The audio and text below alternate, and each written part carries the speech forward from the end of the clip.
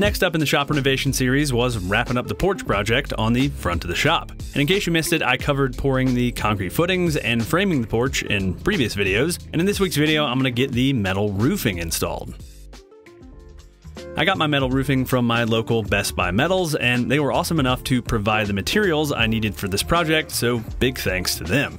And this was my first time doing a metal roofing project, and they helped me figure out exactly what I needed. And all in all, I needed 19 of their PBR metal roofing panels, 2 pieces of outside corner trim, and 6 pieces of eave trim, plus screws, butyl tape, and foam closure strips. Before getting started installing the roofing panels, I needed to add the eave drip edge, which helps to protect the fascia from water. The first piece of drip edge needed a few cuts made before installing, so the material would wrap around the corner of the fascia.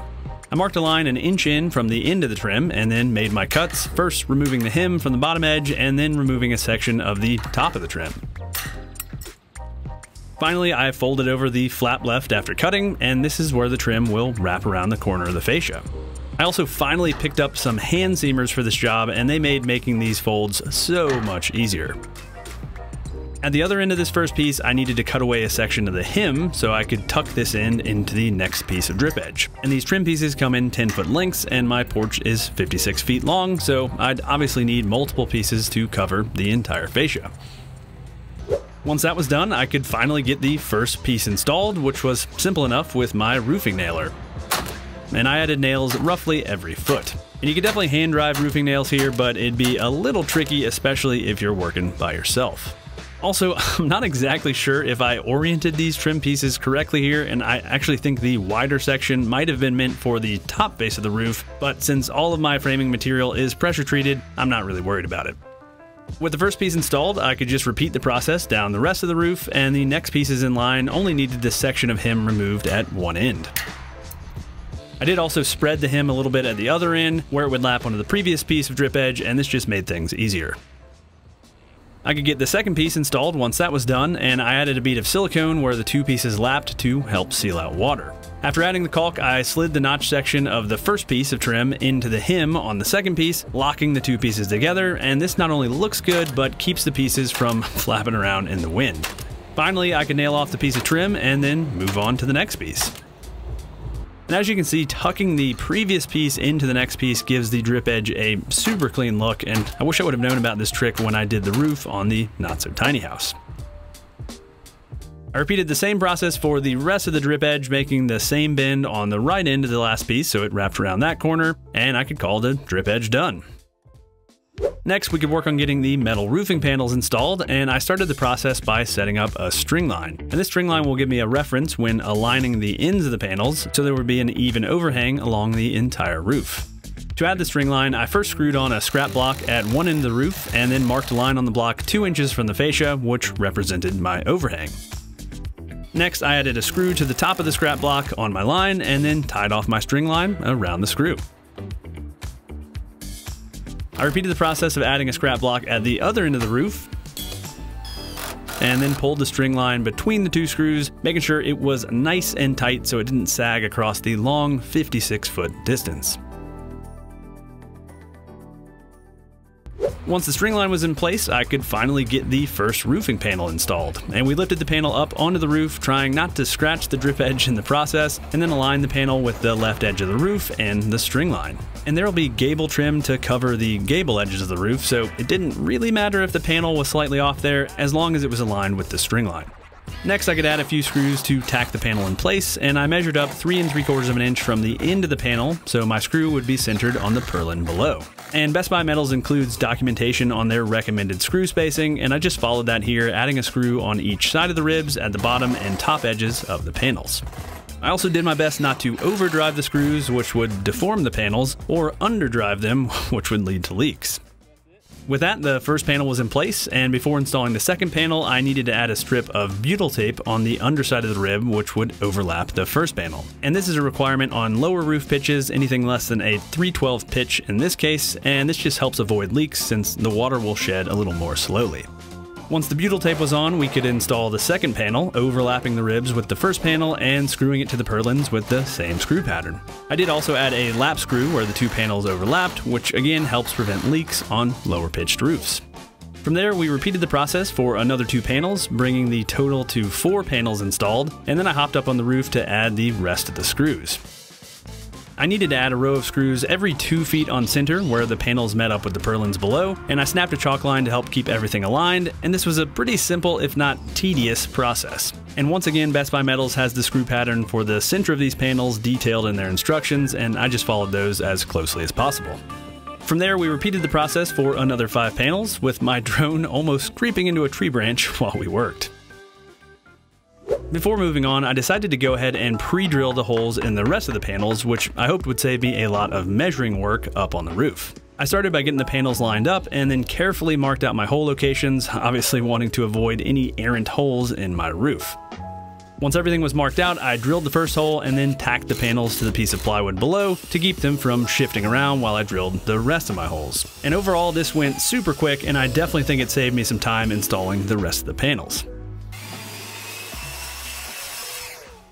While we work on installing the panels, let's take a second to talk about the sponsor of this week's video, Bespoke Post. Bespoke Post is a monthly membership club delivering a box of awesome, top-shelf goods from under-the-radar brands right to your door each month. Each box of awesome has around $70 in value, but you only pay a fraction of that price. Also, 90% of the products in Bespoke Post boxes come from small brands, many of which are based right here in the US. Best of all, you only pay for what you want. You'll get a box of awesome assigned to you each month, and before it's shipped, you'll get a preview of what comes inside to decide if you'd like to keep it, swap it for a different box, or skip the month entirely for absolutely no charge. After filling out the Bespoke Post questionnaire, surprise, surprise, since I'm a huge cocktail nerd, I was matched with a few cocktail-related boxes. The Dram box included these awesome whiskey glasses, jumbo ice ball molds, old-fashioned mixer, and this field guide to whiskey book. The Smoked box included this super cool cocktail smoking and infusion kit, plus some hickory wood smoking chips. And finally, the Julep box included, you guessed it, a set of silver-plated julep cups and straws, a crushed ice tray, cocktail muddler, and simple syrup. And these 3 boxes are going to seriously up my cocktail game, and I've even been toying with the idea of starting a cocktail-related YouTube channel. Crafted cocktails, anyone?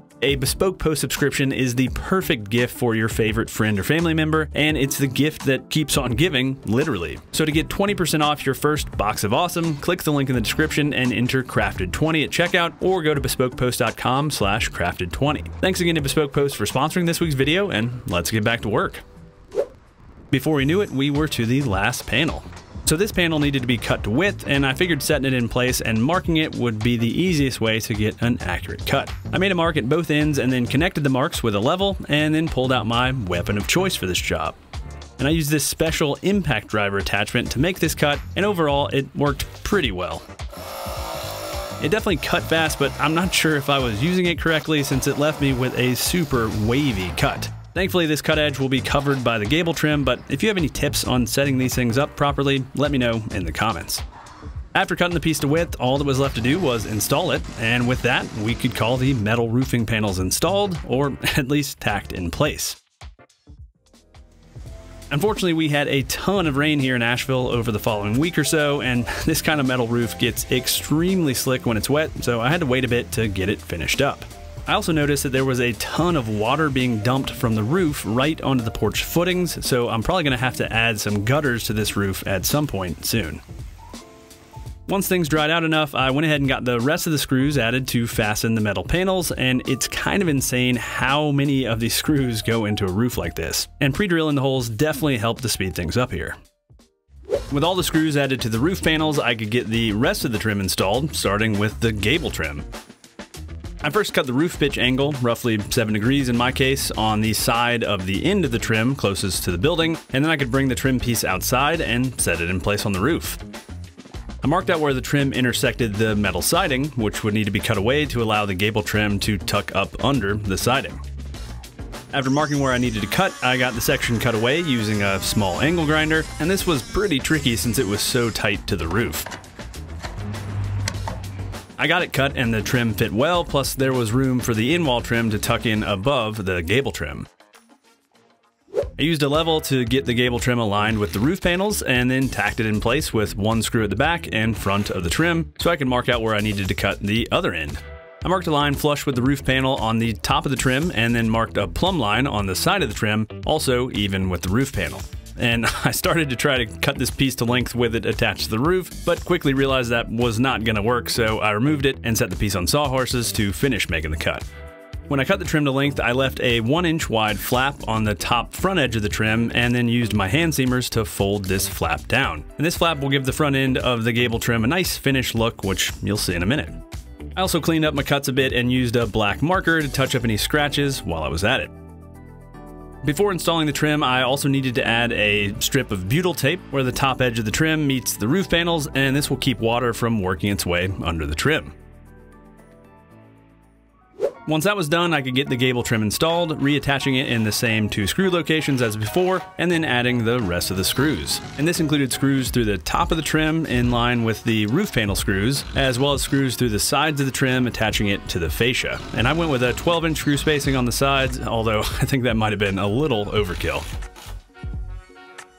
And now that the trim is installed, you can see how the finished end looks after installation. And there are a lot of ways to finish the end of this kind of Gable trim, but I think this looks nice and was pretty simple to cut and fold.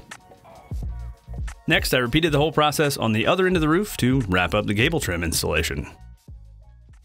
The last metal bits to add to the roof were the end wall flashing pieces, and these tuck up under the metal siding and help to move the water from the siding to the roof. As you can see, these flashing pieces were absolutely massive, which made working with them pretty tricky, as you'll see. On this first piece, I wanted to add a 1-inch wide bent flap so the flashing would wrap over the edge of the Gable trim, and this was definitely easier said than done. Even with my hand seamers, I didn't end up with the cleanest bend here, but I came up with another method which I'll show when I get to the other end of the roof. On the other end of this flashing, I cut away about 6 inches of the hem so I can tuck this piece into the next piece in line, similar to how I did with the eave drip edge. With that done, I could get up on the roof and get the flashing installed, and of course my GoPro decided to die right then, so I don't have footage of this first piece going in. The basic process was to add a strip of butyl tape and these foam closures an inch back from the edge of the end wall trim, and then tuck the trim up under the siding panels, which was a complete pain, as you'll see. After getting the first piece installed, I added the rest of the butyl tape and foam closures before moving on. To keep all of this aligned, I snapped a chalk line, but I had to dry off the roof first so I didn't gum up my chalk. And after snapping a chalk line, I added the butyl tape and then the foam closures. And these foam closure strips lock together with this dovetail slot, and they're designed to perfectly match the profile of the roofing panels. They help to seal the gap between the end wall trim and the roofing panels and keep out bugs and water, which is obviously pretty important. From there, I just kept installing butyl tape and closure strips until I got to the other end of the roof. And the foam closures needed to be trimmed where they met up with the Gable trim here, and I just cut them to be even with the top edge of the Gable trim.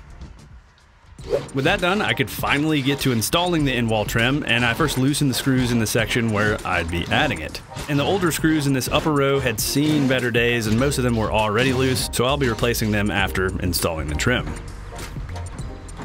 I prepped the second piece of trim, cutting off the hem at one end, and I also tried bending the upper section to get it to tuck up under the siding more easily, which, as it turns out, was a total waste of time. I also opened up the hem where this piece would lap onto the previous piece, and this was extremely helpful in getting the pieces to seat properly. With that, I could bring the piece up onto the roof, and the struggle fest could commence. So as you can see, doing this by myself was next to impossible, and if I managed to get one end of the trim tucked up under the siding, the other end would just pop out. And I struggled with this for way too long, cursing up a storm, and finally stopped so I could regroup and think of another solution. Thankfully, as it turned out, the solution was pretty simple. I realized I could just go up into the attic and jam a few scraps in between the framing and the siding to give me more room to tuck the trim under the siding. And I was actually able to pull this piece up behind the siding from inside the attic. With that finally done, I could get the trim lapped over the previous piece, adding a few beads of caulk to seal the overlap. Once that was done, I could get the trim set in place and reattach the screws I had added when I cut the siding during the framing phase of the porch project. I didn't add the screws to fasten the trim to the roof or the caulk on the top face of the foam closures at this point, as I wanted to get this trim installed as quickly as possible since there was a lot more rain on the radar. From there, I continued installing more end-wall trim, and thankfully I didn't have too much of a struggle getting the rest of the pieces added with my new attic scrapwood wedge method. Eventually I got to the last piece of trim, which needed to be cut to length, and I made sure to account for the overlap with the previous piece and the 1-inch bend at the end. So as I mentioned, I came up with a better way to make this bend, and here's what I landed on. I clamped 2 straight pieces of plywood on each side of the trim where I wanted to make the bend, sandwiching the metal between the plywood. I could then start the bend by hand, which was a little tricky but doable, and then I got the bend nice and tight with a dead blow mallet. And as you can hopefully see, this resulted in a much cleaner bend, which was a big relief since this is the more visible side of the roof from the street. With that, the trim piece was ready so I could get it tucked up under the siding, which thankfully wasn't too difficult after loosening a few more screws. Once that was done, I could finally call the Endwall trim installed, or at least set in place, and I called it a day since the rain was really starting to come down.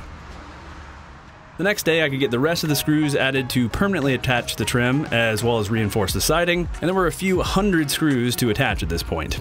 Since I wanted to minimize trips up and down the ladder to swap my camera and tool batteries, I pulled out my 70mAh Power Station Terra 1000, which was the perfect way to keep all of my devices charged while working up on the roof. And if the sun was actually out, I could have also pulled out my 70mAh solar panels, but it was just way too cloudy and rainy for those. And in case you're interested in picking up a Terra 1000 for yourself, I'll include a link and a code to get 50 bucks off in the video description below. I started by adding screws to the siding, adding new screws in the area where I had removed those screws previously. I also added a bunch more screws at the bottom of the siding panels through the Endwall trim, and I was able to add these since we added all of that blocking behind this area earlier in the series. Next, I could get the Endwall trim screwed to the roofing panels, but first I needed to clean up the mess from the caulk I had used where the trim pieces lapped. And this was supposed to dry clear, but instead was dripping white coloring all over this new black roof. So I wiped off the area and switched over to Lexel. And Lexel can be applied to wet surfaces, so it was really ideal here, and it's clear so it wouldn't make the same mess. I applied it to the lapped area as well as between the foam closure strips and the trim, and then I could add screws at each ridge to attach the trim. I also added a few screws where the trim pieces lapped to help seal the connection between the two pieces. From there, I could repeat the process down the rest of the roof, and let me tell you, I was completely worn out by the time this was all done. That was a ton of screws. Thankfully, the trim was looking really good, and most importantly, the roof should be totally watertight now. The last thing I wanted to add to wrap up the porch were a few solar lights on the front of the posts. And these have motion sensors built in, and my hope is these will help people see the posts more easily if they're pulling in at night so they don't run into them with their car. The last thing I need to deal with to wrap up the porch is to add some kind of trim to cover up the rim joist and also caulk around that edge of the Gable trim and this trim piece. And I'm going to be adding a pressure treated 2x12 for the trim here, which should match the rest of the porch framing nicely. That said, I want to wait until my new garage doors are installed here in the next couple of weeks before adding this trim, as the 2x12 might be in the way otherwise. So with that, I could officially call the porch project a wrap. Alright guys, hopefully you enjoyed this whole porch project series. I am really proud of the way it all came together. It was definitely a massive amount of work, but I think the front of the shop looks 100 times better. So from here, I'll be moving back inside of the shop, which is perfect timing because it's getting pretty cold here in Asheville. We'll be working on all of the shop electrical, which is a pretty huge project. And then once that's done, I'm gonna be getting the drop ceiling installed. So if you guys don't want to miss the rest of the videos in this series, go ahead and get subscribed and ring the notification bell. Also, as always, I'll have links to all the tools and materials I use down in the video description below. And last, if you want to support me, I sell merch. I have plans available for a lot of my woodworking projects, and I have both Patreon and YouTube members set up. All right, thanks for watching, y'all, and until next week, happy building.